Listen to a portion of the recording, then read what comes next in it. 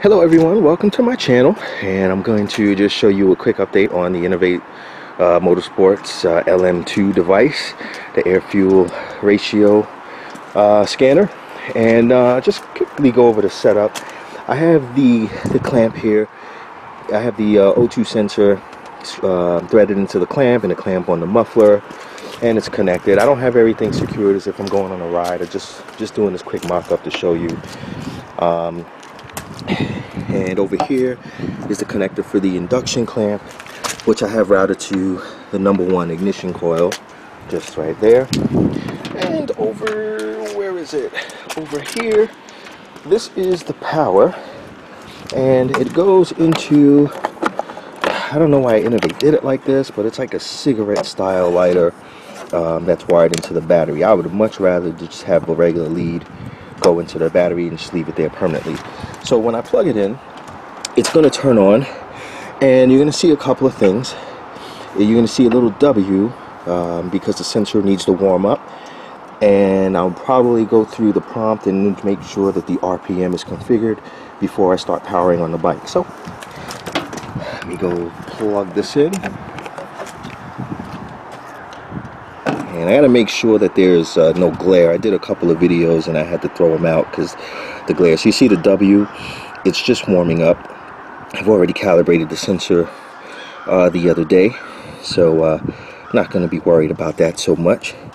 In the meantime, I'm going to kind of go through the modes here, and let me just make sure that the RPM retained my settings from the other session. Inductive clamp, and edge, and 1 pulse per rev, and that's good. So right now it says 19:1. I'm going to start the bike up. For whatever reason, one of two things is the case. I'm either running really lean on the idle, or I'm not getting a good reading because of the depth of the O2 sensor. But whatever the case is, I'm not really focused on idle. It revs stable at about 1100 RPM once it's going, and it's okay. If it's a little lean, I don't mind. I don't mind not burning all that fuel at idle. I'm really mainly concerned with the needle circuit. So I'm going to start the bike. It might be a little, it's a cold engine, might be a little hard to start, but let me go ahead and do that now. See if she'll protest or she'll fire right up.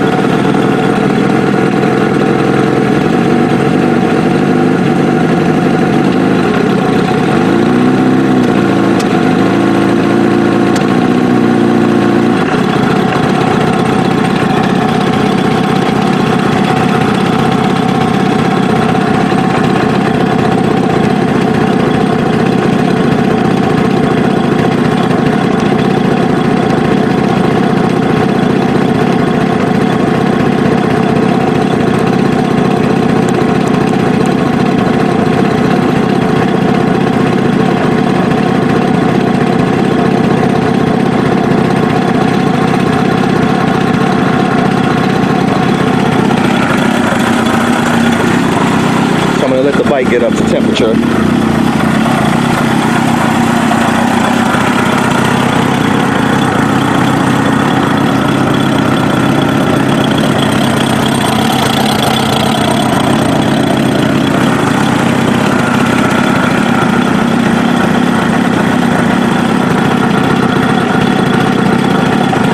And so when I'm ready to record, I'm going to hit this record button, and it's going to record the session.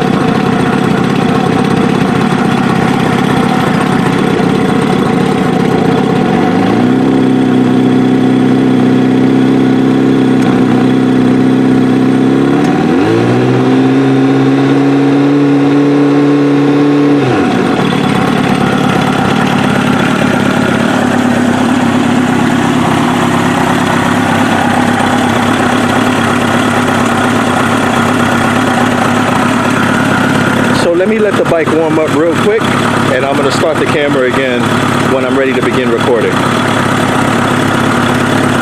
Fellas, so the bike idle has stabilized to about 1100 RPM.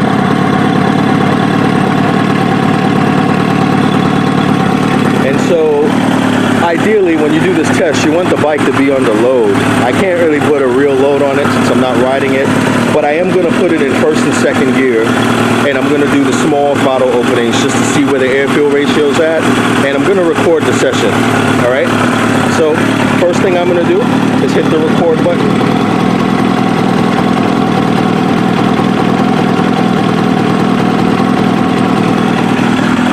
And the second thing I'm going to do is put it in first gear.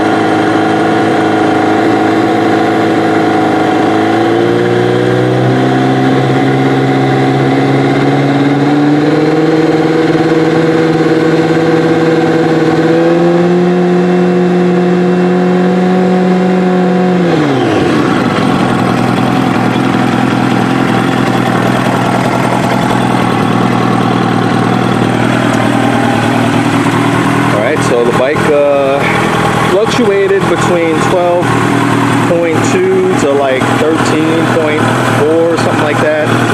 And at the very low throttle openings, it ran really lean. At the small throttle openings, I don't mind it running lean. Again, I don't like to burn unnecessary fuel, and also with the accelerator pumps working, you have to take that into consideration. But I'm going to do one more.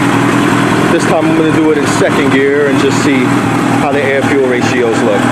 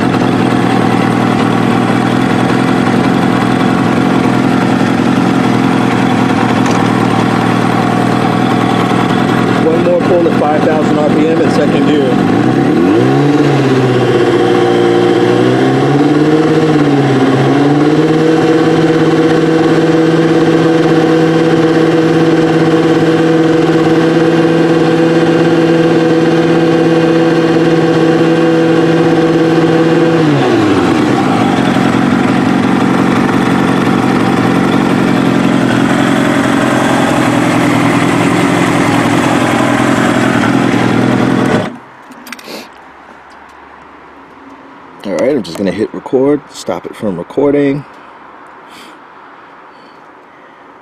And with this, you never ever want to disconnect the connector. See it down there? You never want to disconnect the connector to the oxygen sensor before disconnecting the power, because you will short it and you will ruin it. So you just want to disconnect that there. And I'm going to give everything a chance to cool down. And then I'm going to take you inside to the computer, and we're just going to look at the log file that we made.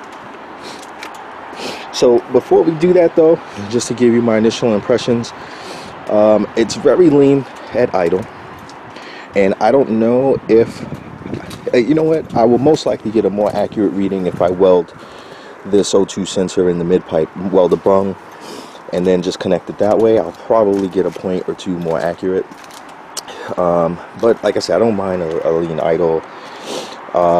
It's a little bit rich as you start to get into the power. I know that's the accelerator pump, and then it stabilizes around 12.6, 12.7 to 13.2 at cruising, which is about anywhere from 5 to 7,000.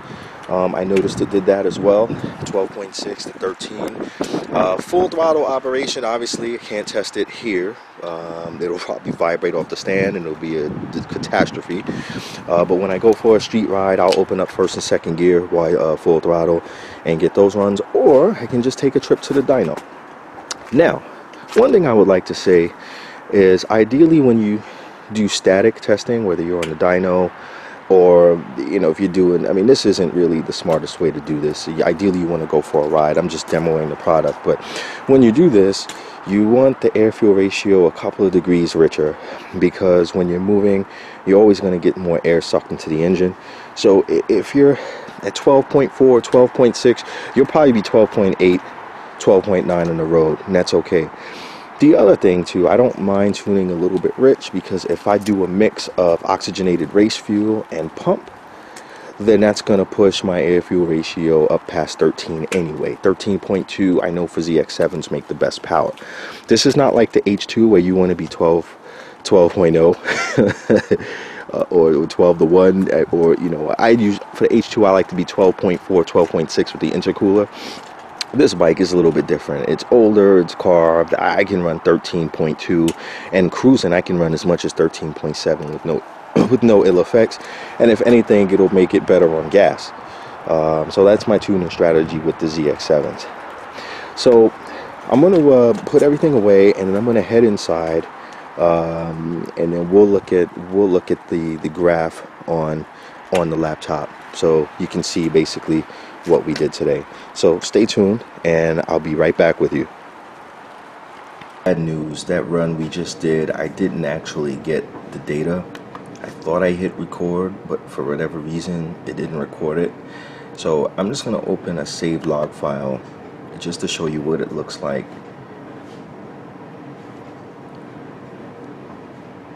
So basically you're going to point it to the SD card, and here's an old file. Now if you put your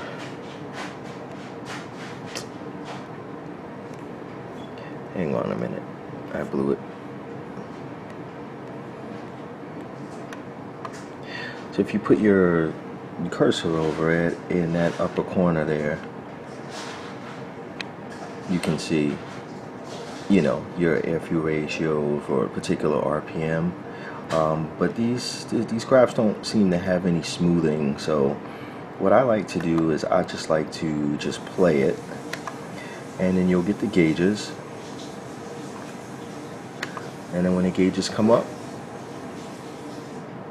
they'll start playing. So this is an old file. It was already on the SD card when I bought it. I bought it used, so this is a file that someone else likely had, but it's going to show, you know, the driving RPM and the air-fuel ratio for the given RPM. And when you do these sessions and you record, you want to make sure you're holding the throttle steady at various points. When I did the run just now, it was 2, 3, 4, 5, 6,000, and then it worked, and then it pulled RPM. I was keeping an eye on the gauge, so it looked like 12 to 12.5 down low, and then in the mid it was like 12.6 to 13.4, and that's okay. That's okay. I mean, I'm not really looking for perfection. It's very cold out. It was 40 degrees, so it's likely going to run a little bit richer when it heats up. I think everything will settle around 12 to 12.6. And then when I pop race fuel in there, it'll probably end up around 13.2, which is pretty much ideal for the ZX7 based on my past dyno experience. So that, I mean, that's pretty much it. You know, you can use this thing to play it back, and I mean, I don't think it's the most accurate thing out there, but I think it'll get you in the ballpark, and it works well for the money. And I think if you don't have access to a dyno, and you know, you're messing around with carbs and stuff like that and playing with different needles, I mean, you can go ride and see how it feels on the road, but it'd just be nice to compare your impressions on the ride with some actual data. And that's what it does. So personally, I don't recommend the clamp and the exhaust like I'm using. I think you should be using the you know, weld the bung into your mid pipe and then have the O2 sensor threaded into the mid pipe. I think that's a smart money. I may do that, but ultimately I think that, you know, I think this is a good value, especially when you're trying different things and main jets and stuff. I mean, you get it out there and you open it up full throttle, or if you're on a dyno, well, if you're on a dyno you won't need that, but if you're on a highway and you don't have access to a dyno, you open it up first, second gear, wide open throttle, and then you just come back and you can read the data on the LM2, and it'll let you know what your air fuel ratio is. So that's pretty much that. I mean, just a quick demo on how to use this tool, and I'm going to be taking it with me on a couple of test rides when it gets a little warmer out, and I'll be sure to show you my actual data. Not sure what happened just now. I thought I was recording, but I guess not. So I'll do a test ride in a couple of weeks, you know, once it gets warm, and with the actual data we'll pull it up, and then I'll also share my baseline settings for the flat slide carbs. So that's it. Hope you enjoyed this quick update, and thanks for watching, guys. If you have any questions, feel free to post in the comment section. Until next time.